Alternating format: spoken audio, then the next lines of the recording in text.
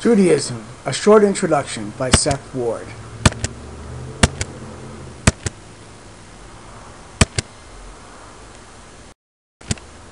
The first section is a brief introduction to shared history and literature, beliefs and practices. Students of Mordechai Kaplan often cited him as having said, Judaism is believing, behaving, and belonging, Kaplan always emphasizing that membership in the community is by far the most important. The three B's are often said to go back to Justin Martyr. Jack Neusner talked about ethos, ethics, and ethnos. What you do is ethics, feeling of community or nation is ethnos, and the ethos is the spirit or the ideas behind it that the practices and community support. A more traditional division of what Judaism is all about would focus on creation, revelation, and redemption. And these themes are in fact repeated over and over in the liturgy. On the bottom of this slide, I have a reference to a basic Judaism source sheet, basically, which has a precursor of this slideshow and a number of primary sources. It also has a chart from Wikipedia about how the Bible is divided by Jews and by various types of Christians, some primary sources, and much, much more.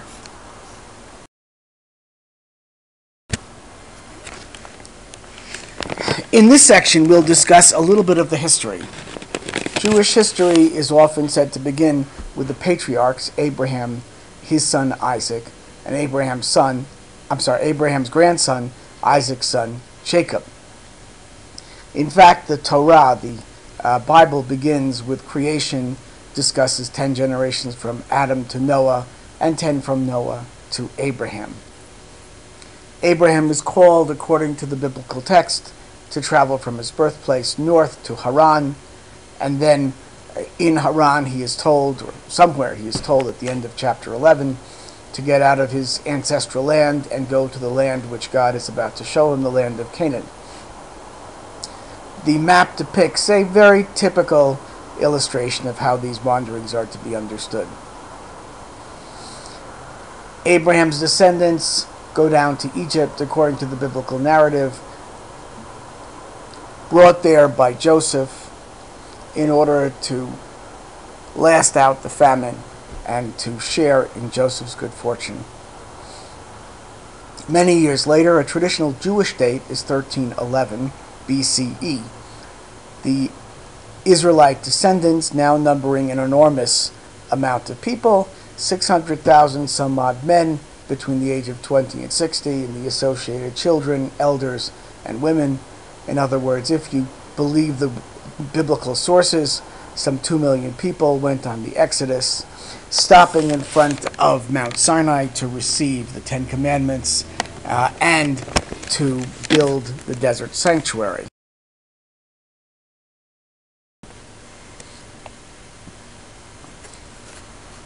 After 40 years of wandering, they enter the Holy Land and begin a period in which there's decentralization.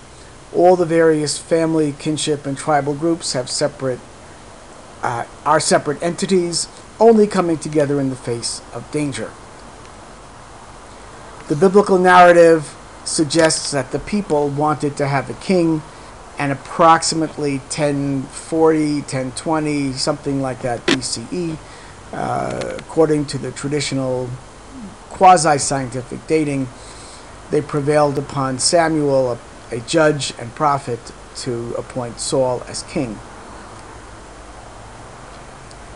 Saul was succeeded by King David, who founded the city of Jerusalem, or more exactly, conquered Jerusalem from the Jebusites. It's depicted on the lower left-hand corner of the slide. Rebuilt the city, united the southern and the northern tribes for a period of time, preserved them from the Philistines, and under David's son, the first temple was built. Traditional date might be 960 BCE.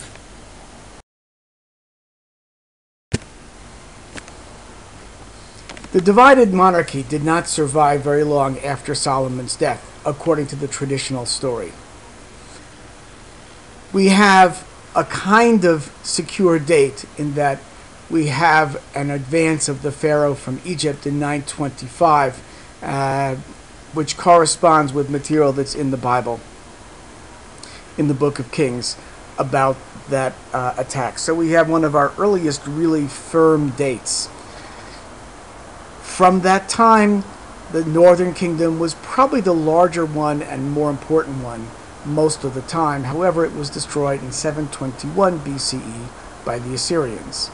The Judean kingdom, the southern kingdom, expanded, took over some of the land and some of the sites that were sacred in the northern kingdom.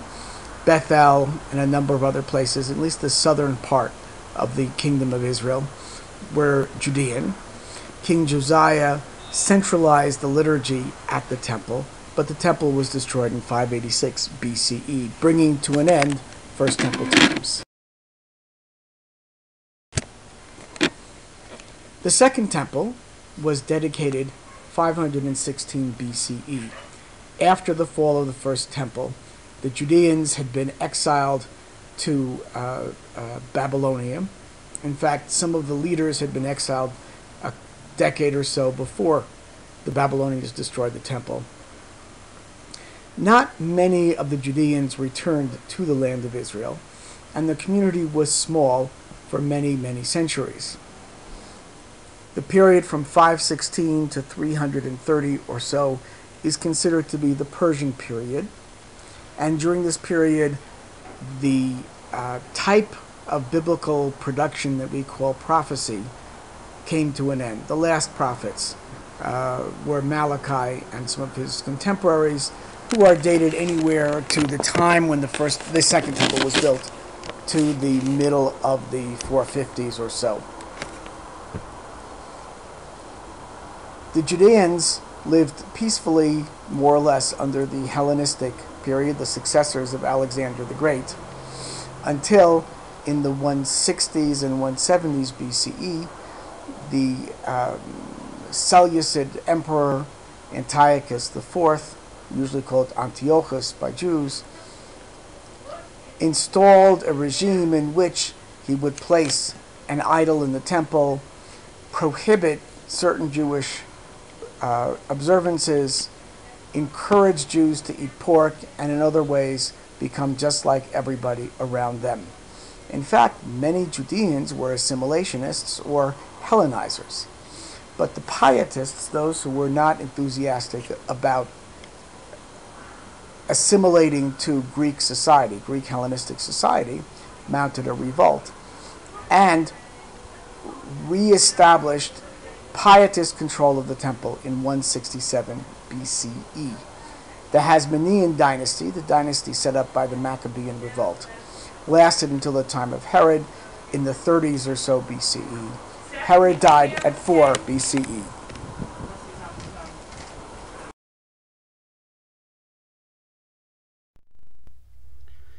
During the period we just discussed, the basic religious text of Judaism came to be, and the period of the creation of these basic texts extended to the end of late antiquity. During the period of time that I've called the Hasmonean and Herodian age, we have the Dead Sea Scrolls. These are scrolls that were found in caves along the Dead Sea from 200 BCE onward, probably until about the Christian era. These scrolls include almost all of the books of the Bible. The book of Esther is not found, and one or two books that were probably considered to be what today we would call biblical or part of the biblical canon, such as the book of Jubilees. They were found in Hebrew, and some of them were found with Aramaic or Greek versions. During the Herodian period, we have the beginning of the deliberations of what came to be known as the Mishnah. The Mishnah is in the form of short statements about laws. For example, it begins, as in the image on your right, from what time in the evening should we recite the evening Shema? Deuteronomy 6, verses 4 and following, and a few other paragraphs that were added to it over the centuries. it gives 4 answers by rabbis, and then there is a discussion called Talmud about exactly what those different opinions mean. Are they really different at all? Do they differ on major things like the actual time, or simply what happens if you don't get around to it during the time that you should have? The Mishnah and those discussions, the discussions themselves, are called Gemara learning or Talmud, and they were put together in a book called the Talmud. There are 2 of them. One called the Jerusalem Talmud, or the Palestinian Talmud, which reached written form in the 500s or the 400s, and the Babylonian Talmud, which reached its written form in the 500s or 600s in the Christian era. Alongside the development of Talmud, we also have Midrash. The Mishnah goes in the order of the type of law, agricultural law, or laws having to do with family status, or with holidays, or with civil obligations, or with various temple practices. Whereas the Midrash goes along in the order of biblical texts. During the Dead Sea Scroll period, the Hasmoneans, and then Herod the Great, who ruled from 36 BCE to 4 BCE, they were in power, and the Romans conquered the land of Israel in the 60s BCE. And the Romans really were ultimate power. It was they, for example, the Roman Senate, who confirmed that Herod should be the king, and they determined how his sons would split up the kingdom after his death in 4 BCE.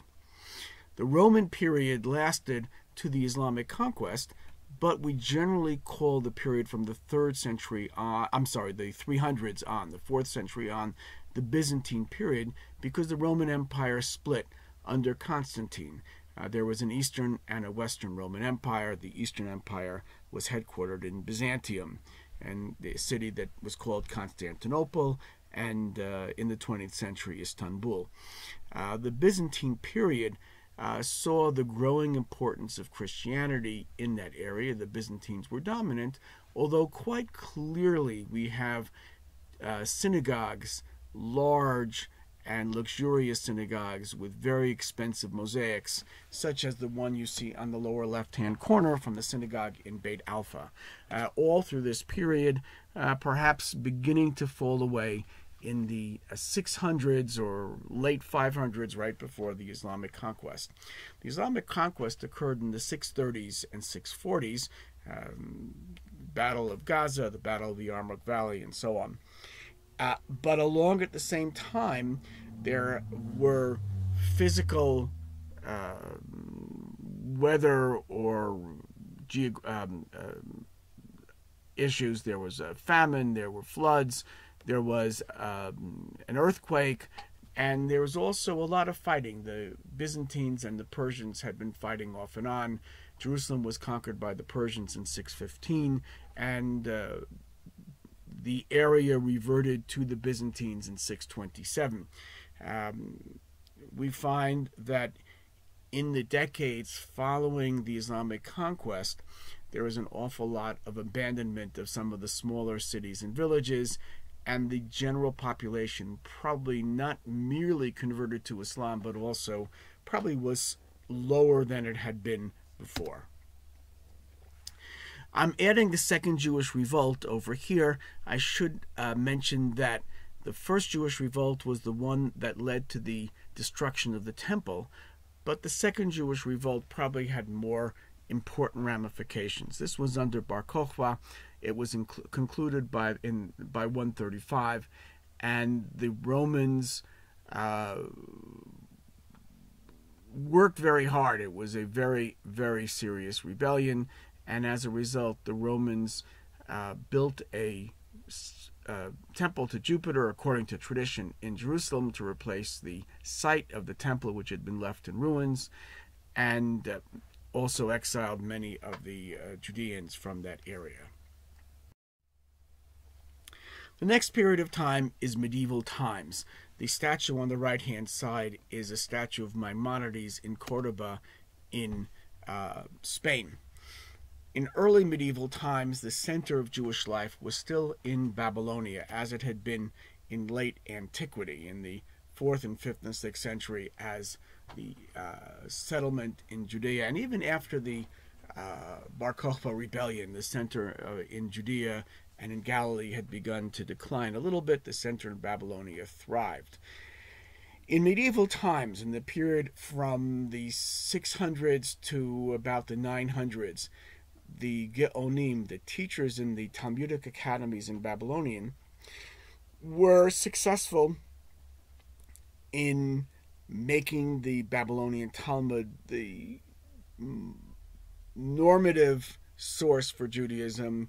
Their version of the calendar seems to have succeeded during that period of time. They created satellite schools in various places, and a new book in Judaism. There had been prayers since the destruction of the temple, at least, but they had never really been gathered into a single book. There was a question that was sent to one of the Geonim, asking, well, you know, we're supposed to bless God 100 times a day. Can you give me the texts for the blessings and the order? And this was the generation of what today we would call the prayer book, in Hebrew, Siddur. The centers were found in Ashkenaz, or the Rhineland, in North Africa, in Egypt, in Palestine, and in Spain. Spain came to be called Sepharad. Maimonides may very well be the most important personage from this period. He was born in 1135 or 1138. He died in 1204. His major works are the Code of Jewish Law, a book he called the Mishneh Torah, and he argued that you could read the Bible and read his Mishneh Torah, and you'd know not simply all of Jewish law, but all of the oral Torah, all of the oral tradition about what needed to be studied. Before he wrote the Code of Jewish Law, he wrote a lengthy commentary on the Mishnah, and some of the ideas in the commentary of the Mishnah bring together disparate parts of Jewish law or Jewish thought.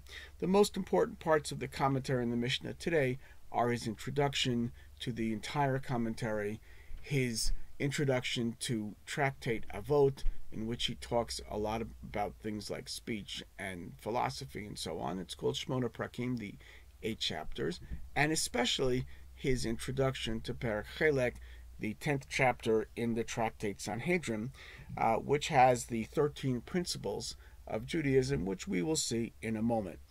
His final major work is a book called The Guide of the Perplexed. He wrote this in Arabic, as he wrote the commentary of Mishnah in Arabic, in Hebrew characters, albeit. Code of Jewish Law was written in Hebrew. The Guide of the Perplexed deals with philosophers who are committed to a philosophic approach and perplexed as to how to understand religious texts in the light of scientific truth as they understood it. Still a very important book. Jewish communities grew throughout Europe in the 900s, thousands, and so on, and centers emerged, especially in the Rhineland. They spread to Britain and France and Germany, and especially with expulsions from France in the 14th century and from some of the principalities in what we would call today Germany, all during this period, there began to be a kind of migration towards the east.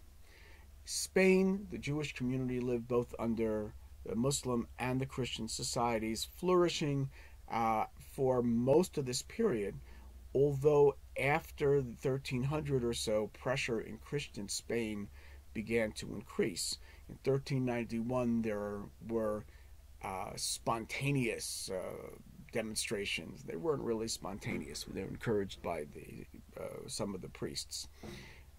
There were demonstrations against the Jews throughout Spain. They were forced to hear sermons, and many of them lived openly as Catholics, although they secretly kept to their ancestral religion. In 1492, Jews were expelled from Spain. Jews were not allowed to remain in Spain. Many converted, many moved to Portugal, many left. The Jews who moved to Portugal were forcibly converted in 1497. In classic times, we had in ancient times, classical age, we had various types of varieties of Judaism. There was the Judaism of the Sadducean priests, there the Pharisaic Judaism, and we don't really have many records to be able to tell us about all the different varieties of Judaism. There's an awful lot of speculation. With the imposition of Talmudic Judaism in the Middle Ages, we had non-Talmudic Judaism called Karaism. They often had the same kind of approach that the Talmudic Jews did, except they didn't accept the authority of the Geonim to rule what the answer would be and what the rule would be. Among the more traditional Jews, though, you had various approaches to what was ultimately important. Some were philosophers and rationalists. Some developed a more halachic, more legal. Halacha is a Hebrew word that in this context means Jewish law. And some were interested in what we would call Jewish mysticism, developing a system called Kabbalah. And you can see an example on the right-hand side of the Kabbalistic tree. The expulsion from Spain probably is the best marker for the beginning of early modern times. That was in 1492. As I said, many Jews left. It's not easy to determine how many. There are all sorts of numbers that are out there. At about the same time, we had a number of other things happening. There was a growth in shipbuilding. This was the age of international exploration. Columbus discovered America. Portuguese sailors went to South Africa and on to India. Sailors from Venice made it easier to go from Venice to the Holy Land, and the land of Israel had the Jewish community grow with many, many migrants, Jewish migrants from Europe. The Ottoman Empire conquered this area in 1517, and Jerusalem and Safed grew exponentially under Ottoman control.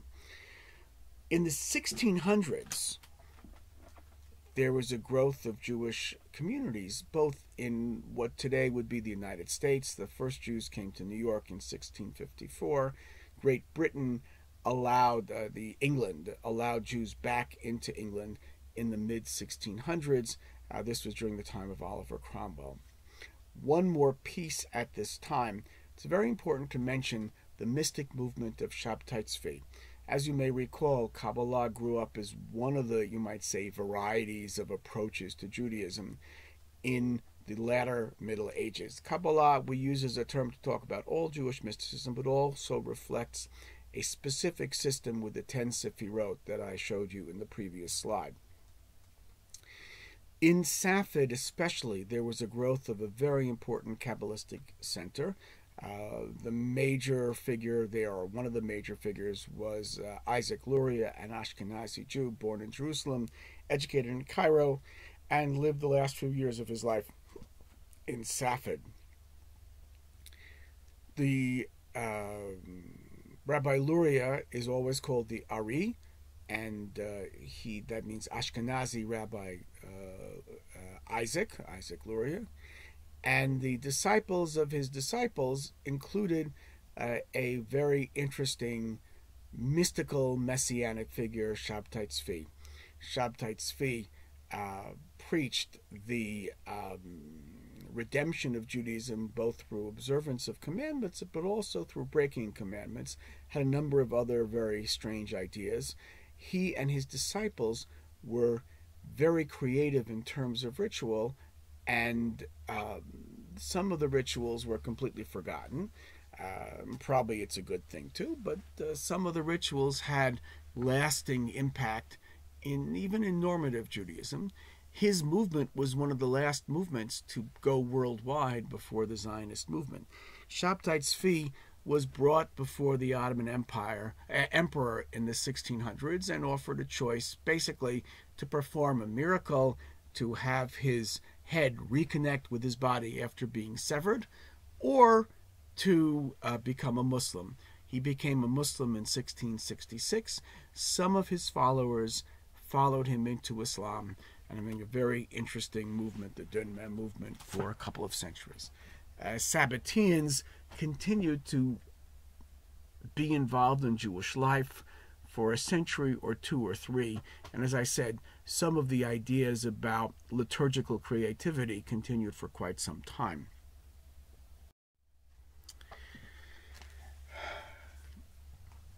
The early modern period stretches to the late 1700s or very early 1800s. There was the beginning of the liberation of Jews in Europe already before the time of Napoleon. Napoleon, the beginning of the 19th century, convened a Sanhedrin, sent them some very important questions, all of which were about having the Jews function as Frenchmen of the Jewish religion rather than a kind of Jewish national group that happened to be subject to the French crown. So they affirmed that they would accept French law, at least for civil and governmental and political matters, that they would allow religious law to be interpreted in ways that were consistent with that. All during this period, it became much easier for Jews to assimilate to the surrounding culture. In the Middle Ages, even in the beginning of early modern times, it was very difficult for Jews to be invisible, as it were, to pass as Christians in Europe or in areas under Islamic rule. That changed in the 1700s and especially in the 1800s. And we have the emergence of a reform movement in Germany first and later on the United States and in other places in the 1800s, which attempted to reform Judaism to be more in line with the ideology and the life and the times. They had their sermons in the local language. They sat in rows that were similar to those of the churches that were around them. The ministers wore garb that was similar to the garb of some of the Christian ministers. They never wore the clerical collar, but they might have worn the robes and the hats and so on that were similar to those worn by ministers. Another feature of modern times were phenomenally important demographic shifts. Already in the beginning of modern times, we have not merely the migration out of Spain to places like Italy and what today is Greece and the land of Israel, in the Ottoman Empire, and former Jews who had returned to Judaism also flocked to places like London and Amsterdam and the New World. Sometimes these are called Western Sephardim or Spanish Portuguese. These are Jews whose ancestors converted to Judaism, retained some sort of an identity, and when they were able to, they began to move out of Spain to other places, either in the Spanish Empire, the New World, or in places that were open to their migration in Europe and elsewhere. You also had expulsions from some of the principalities in Germany and a very open environment in the Kingdom of Poland, which was much larger in the early modern times than it came to be. By the end of the 1700s, Poland disappeared, gobbled up by Prussia, Austria, and Russia. A second period of mass migrations started, we have to say, really in a slow way in the 1840s, and then in a very large way in the 1880s. In the 1840s, Jews who lived in parts of Germany participated in some of the migrations that brought non-Jews from Germany to America and to other places. In the 1880s, after some pogroms in Russia and the unsettled situation in the Tsarist Empire, there was a mass migration of an enormous Jewish community there. Most of the areas where Jews had lived in what was the Tsarist Empire at that time had actually been part of the Kingdom of Poland up to the late 18th century, they say up to the late 1700s. The migrations went to Western Europe, they went to the United States. A small number of them, as a percentage, went to the land of Israel. 4 million Jews left what was the Tsarist Empire between 1880 and 1920. We talked briefly about the Reform movement, a way to have a kind of modern Judaism that was very much like the religions of the neighbors, Protestantism for the most part. But there were also other kinds of movements that were not particularly religious. There was the idea of assimilating into the surrounding culture, into the surrounding secular culture. There was an idea of socialism, the idea Karl Marx and others had that social control, the workers of the world unite, and the communist ideas, but that there would be different ways of ordering society that would allow for unity of all people, Jews as well as non-Jews. Many Jews believed that movement to the land of Israel was the answer. The name Zionism was coined already in before a decade or so before the time of Herzl's manifesto, The Jewish State. But at the very end of the 19th century, this also was seen as a solution to the Jewish problem. So we had migration to America, we had socialism as a cure, we had reform movement, we had the idea of total assimilation. We also have to note the development of a very secular literature. During this period of time, Jews began to create, much more than they had before, a literature that aspired to be like all world literature, even if it was written in Yiddish, but certainly they also wrote in Russian and English and so on, and aspired to be part of the same literary traditions as their neighbors. The most important events of the 20th century have to be the Holocaust in 1933 and 1945, 1933, the rise of National Socialism to power, 1940 and 1941, we have the beginning of World War II, and 1942, the beginnings of the implementation of the Endlösung, the final solution, and the end of the war in 1945, the liberation of the death camps and the concentration camps. Alongside that, also the establishment of the State of Israel in 1948.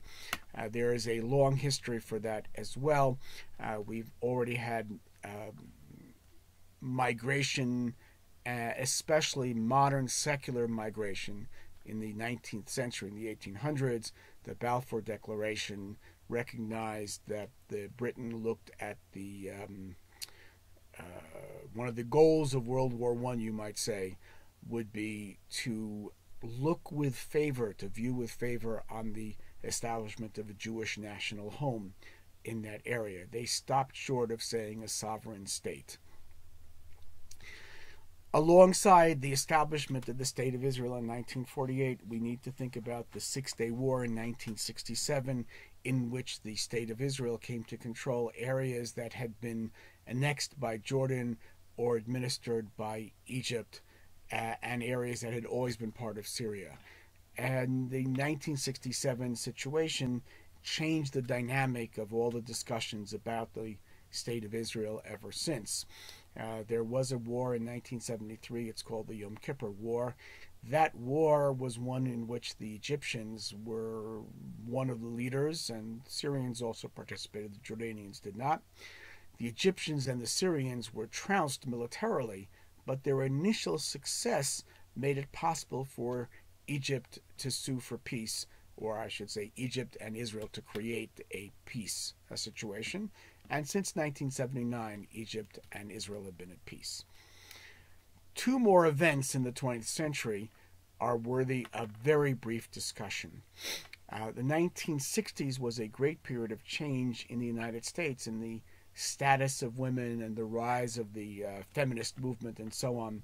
And it reached, you might say, the American rabbinate in the 1970s. In the 1970s, first the Reform and then the conservative and Reconstructionist movements admitted women to the rabbinate, and women began to serve as rabbis and spiritual leaders broadly. The Orthodox movement still does not ordain women officially. There are a small number of Orthodox rabbis who call what they do ordination of women, and there certainly are many women who are studying the same material that men study for the rabbinate in the Orthodox movement. The final thing to mention is that for many years, for many centuries, since the Russian Empire gobbled up the Polish kingdom and a number of other areas which had had large Jewish communities in Ukraine and Romania and so on, the Tsarist Empire and then the Soviet Union had been a very large center for Jewish life, although Jewish life was constrained under the Tsars, and the atheistic approach of the Soviet Union made Jewish life even more difficult. Between 1989 and 1991, the Soviet Union crumbled, officially being dissolved in 1991. That change has led to another migration of Jews from the former Soviet Union to Europe, to Israel, to the United States, and also a rebirth of Jewish life in the Soviet Union. The ramifications long-term are still hard to assess, but for 2 or 3 decades, and it hasn't really been very long since 1991, for several decades, the energy of the Russian migrants and the energy of Russians in, I should say, in other people in the former communist bloc to create a rebirth of Judaism has been an important theme. 1991 to 2015. Looking back, say 20 years, it will be hard to know whether it continues to be as important. Here I have a brief summary talking about the ancient period. We talked about the patriarchs, about the Exodus, about the judges, and the Davidic kingdom.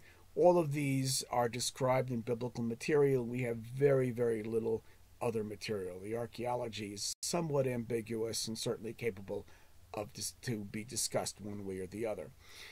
From some point in First Temple times, we can talk about the divided monarchy. We have great archaeological evidence. We also have corresponding historical material from Egypt and from the Babylonian and Assyrian empires. The first temple was destroyed in 586. The second temple lasted from 516 BCE to 70 CE. We talked about the early part of the second temple, the Persian and the Greek periods.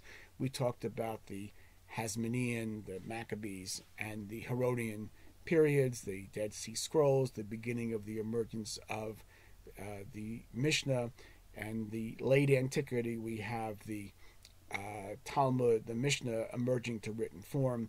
We have the Talmud, and we have many of the basic practices known from this rabbinic period.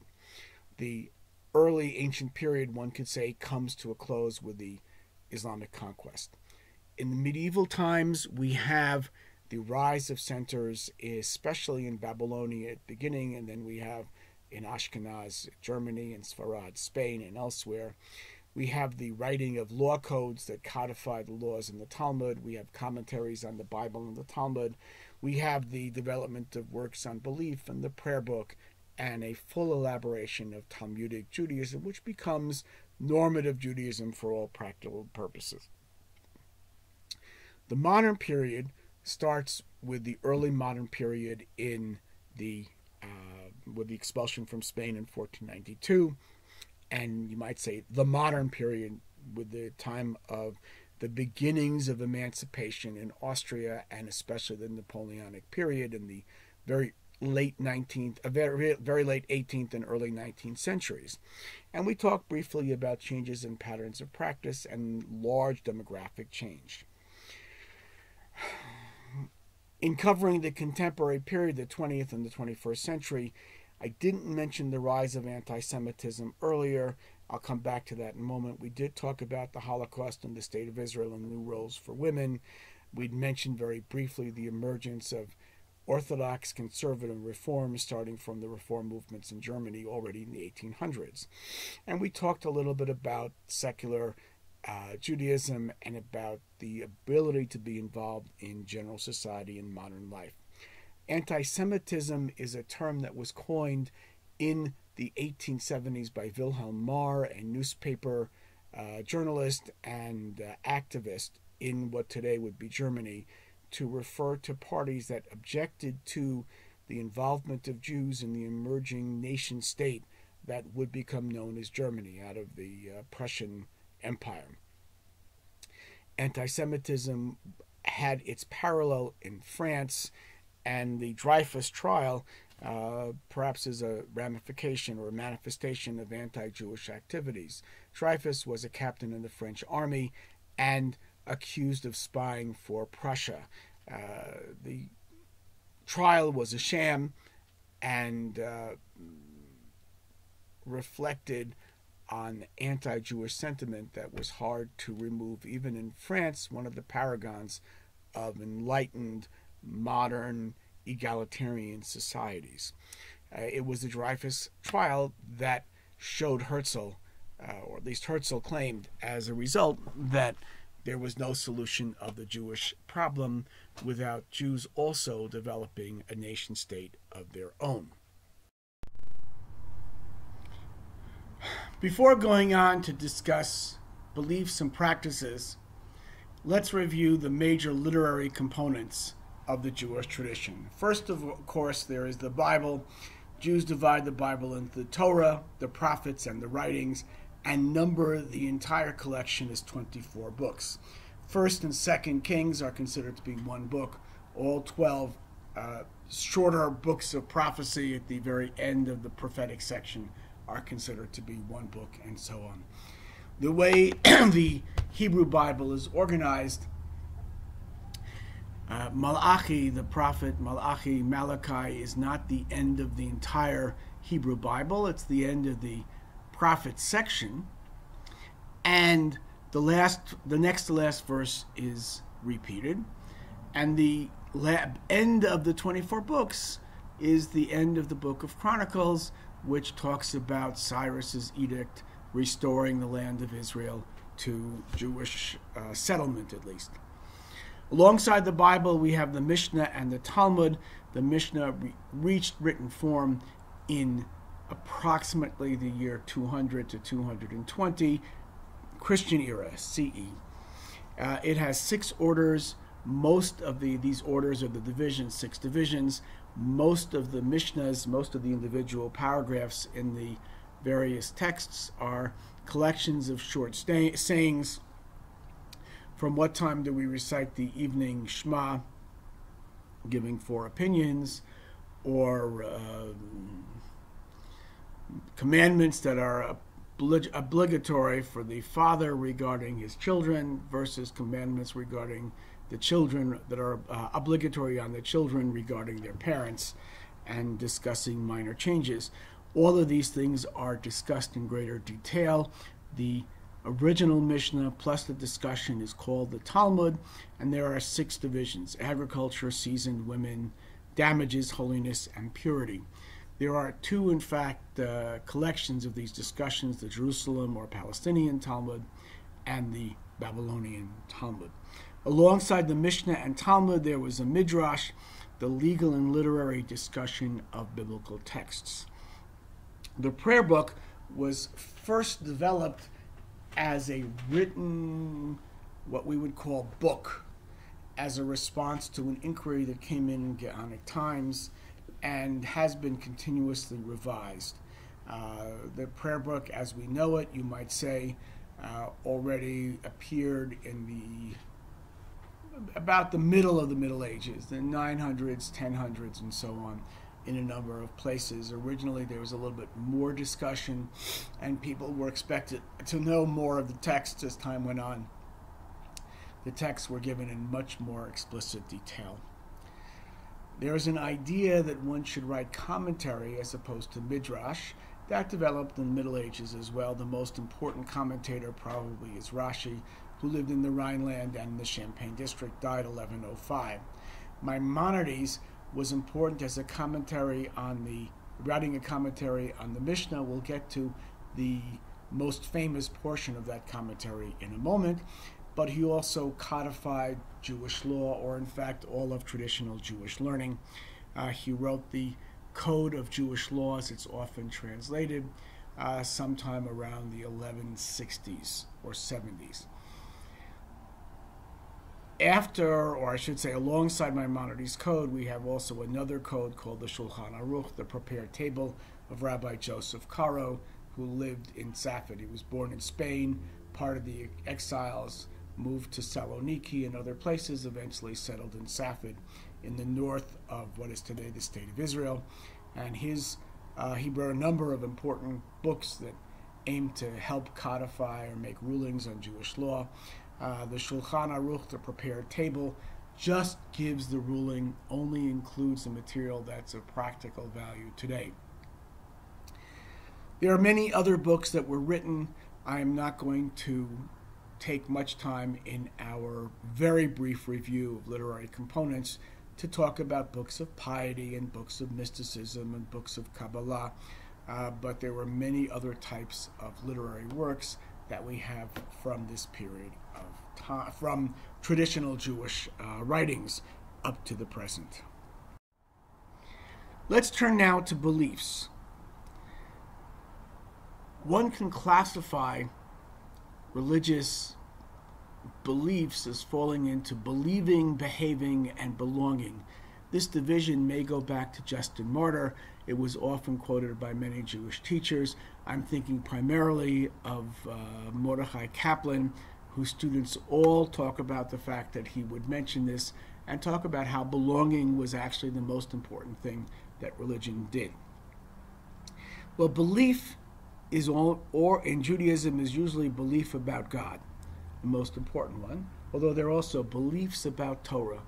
The Torah and the mitzvot, or commandments, are the guide for behavior, and many of the ideas about belonging are associated with the people of Israel, the land of Israel, even the language of Israel, and other things that related to a sense of community. And today, a sense of community is extremely strong and occurs even in some people who have jettisoned any belief in God or practice of traditional Jewish rules. The 13 articles of faith come from Maimonides' teaching in his commentary to the Mishnah. We're going to look at them in a moment. There is a kind of tension between the various ways in which land, time, and people are considered to be holy. The idea of a sacred land, the land of Israel, a sacred time, the Sabbath and the festivals, and the sacred people, the people who do various things or don't do various things, at least some of those things, as testimony to the fact that they attempt to make their lives and their people sacred. In the early 20th century, the writer Franz Rosenzweig talked about the theme of creation, revelation, and redemption as a way to understand the prayer book and much in Judaism. Themes that God creates, God reveals, and God redeems the people of Israel as a way to balance how one divides the material in Judaism is very powerful. Let's turn to the Ani Ma'amin, a poetic restatement of Moses' 13 principles. This is not the only one. In fact, a very famous alternate form is found in the poem Yigdal. The Yigdal prayer is recited at the end of many services, and there's a link here which I hope will lead you to the Yigdal sung by young children. Many of you may find this familiar. The melody was adopted already in the 18th century for a hymn that was very popular in the English tradition, in the Anglican tradition, and in the Unitarian tradition, because it was readopted in the 19th century in Rochester, New York, for another hymn. The hymn is usually called the God of Abraham Praise. Well, the first 5 of the 13 principles have to do with God. God created everything. God is one. God is incorporeal, not a body. God is not anything to do with the physicality. God is preceding the world. In the Ani Ma'amin, God is the first and the last. Maimonides didn't necessarily express it in quite the same way, although his personal manuscript, you might say, the second edition of the commentary, which was discovered in his archives in Cairo, indicates that he clarified his belief to be closer to the traditional Jewish expression. In any case, medieval physics generally believed that things that came into being would also cease to be, and that the material world had a start and will have an end, and that only God would be outside of that. Finally, in the fifth principle, this is the prohibition of idolatry. Maimonides writes in a number of places that this may very well be the most important goal of Jewish belief. In the Ani Ma'amin, it's expressed, only God is to be worshipped, nothing other than God is to be worshipped. 6, 7, 8, and 9 are about revelation.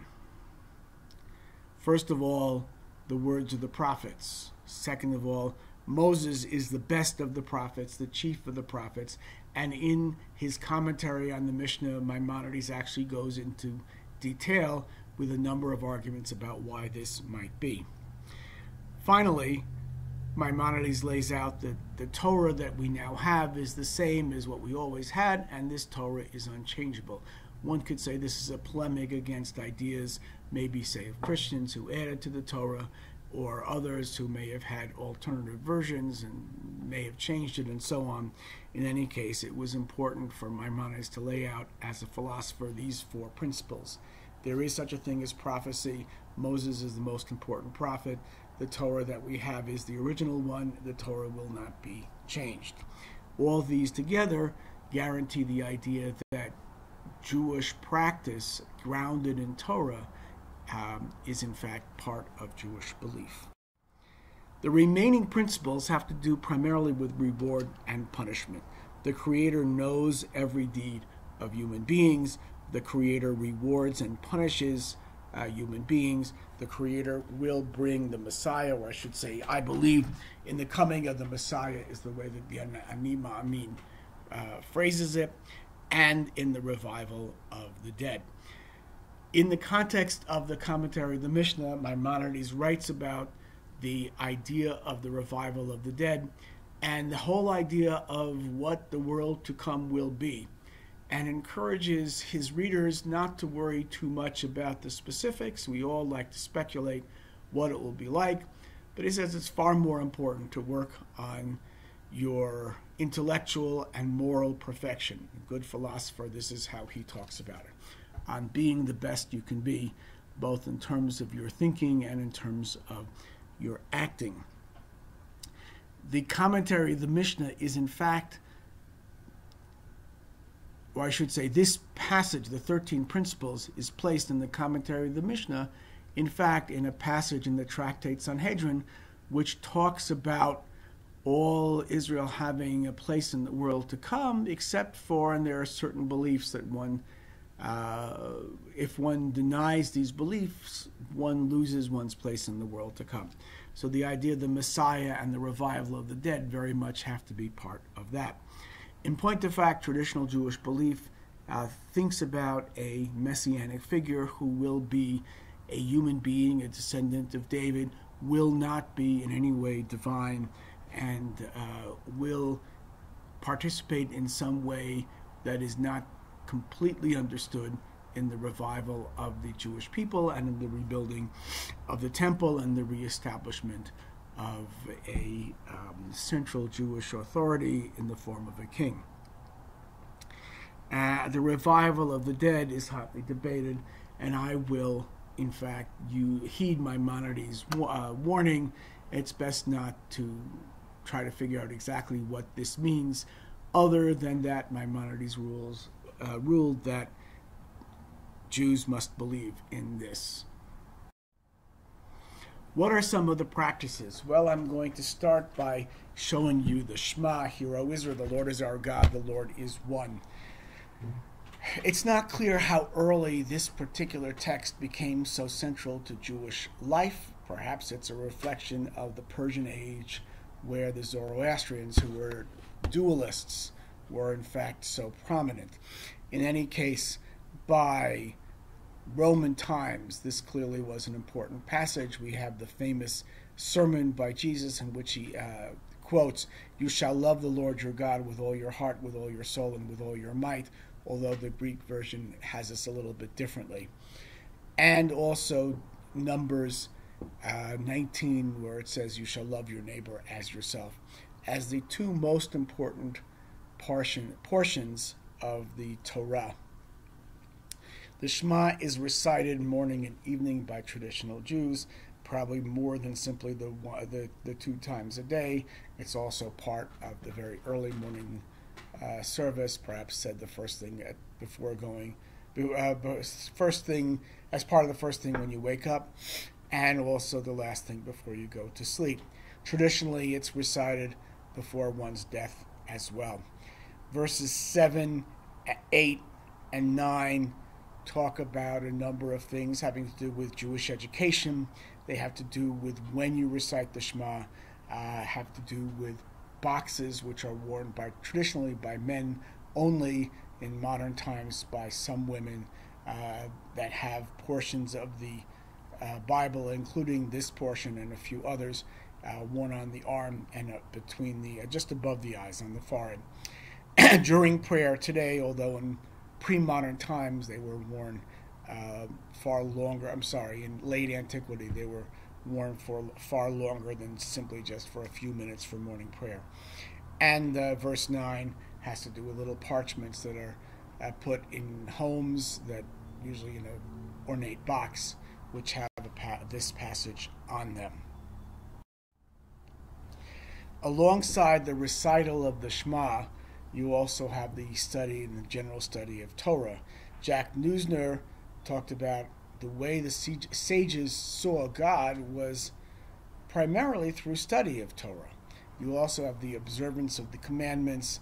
A midrash dating to probably the 4th century, maybe the 3rd century, talks about the negative and positive commandments, numbering as many as 613. It should be noted that this is part of a midrash that eventually brings the number down to a much more manageable number, 11 or 5, and eventually 1 or 2 of the most important commandments. Nevertheless, the idea that there are 613 commandments somehow encoded in the books from Genesis to Deuteronomy won out, and there are many medieval lists and even modern lists of what these commandments are, and some discussion.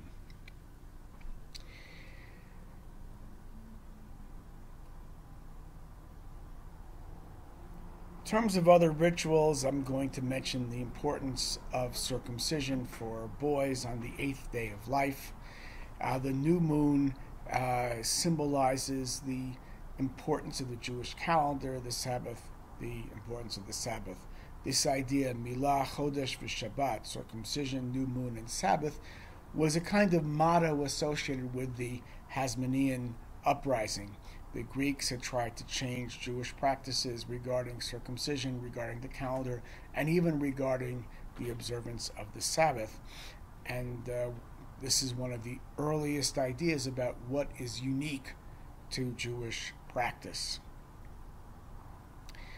Achad Ha'am, in fact, indicated, and very widely quoted, that even for secular Jews and Jews who had very little to do with religious ideology and faith, this was after a meeting in Berlin with the Berlin Synagogue, still thought that the Sabbath was important. And he remarked, more than the Jews have kept the Sabbath has kept the Jews. We mentioned that the Shema is recited in the morning and evening, and in my elements of prayer, this is one part of the prayer. There are 2 other main parts of any Jewish prayer. The morning and the afternoon prayer have the formal prayer or the standing prayer. This replaces the ancient offerings that were done on the temple workday. Temple workday began with one offering in the morning and ended with an offering in the late afternoon. Those were community offerings, and to remember those community offerings, there is a precentor or leader who does not have to be a Kohen, a descendant of the ancient priests, who will lead a public recitation as long as there's a large enough community. Traditionally 10 men. In some, in most liberal and non-Orthodox congregations these days, 10 men, 10 adult men or women. The third element is the reading of the Torah. The Torah is divided into 54 portions, which are read on Sabbaths that don't correspond with a biblical festival. The Jewish year is lunar, so that sometimes there are a few more than 52, sometimes a few less than 52. And then they are divided and combined in various ways in order to have some of the readings occur at certain times during the Jewish year. Nevertheless, from September or October through the next September or October, the entire Bible from the beginning of Genesis to the end of Deuteronomy is read in order, with only a few exceptions for the special holidays. In addition to the reading of the Shema, the Amidah, and the Torah reading, there are preliminary elements and there are final elements. The rabbis quoted the idea that one should always have a preparation for prayer, so at the minimum one psalm in the afternoon service, and for the morning services quite a bit more. And in the evening service, because there was no public prayer, the preparation is extremely short. And so on and so forth. Practices go beyond ritual and prayer and study to include a number of ethical precepts. There is great Jewish interest in the idea of preventing the evil tongue. Gossip, even if it's true, if it serves no purpose, it's prohibited not by one but by 3 different categories of Jewish law learned from the Bible. Jews are encouraged to give charity, both in terms of acts of loving kindness and in terms of monetary support for charity. Many synagogues will have a charity box. There is no passing of the plate on the Sabbath because the Sabbath is a sanctuary and time. No money is brought into it, you might say. But on the weekdays, there's always a charity box. In the past couple of decades, an idea called Tikkun Olam, or repairing the world, has gained an awful lot of traction. The mystics of Safed, at their head Rabbi Isaac Luria, in the 1500s, came up with an idea that in order to have creation, God, who originally represented the totality of anything that could possibly be imagined, had to somehow, as it were, restrain the divine essence. And this involved a possibility of this involved the attempt to restrain it in vessels. No vessels could contain God, and they shattered. The idea of picking up the pieces and restoring the sparks that were released by the shattering of the vessels is a key Kabbalistic concept in Lurianic Kabbalah. In the 20th century, the idea of doing mitzvahs, and here we have to translate this as good deeds rather than commandments, repair the world. One changes the entire world for the better by doing acts of charity.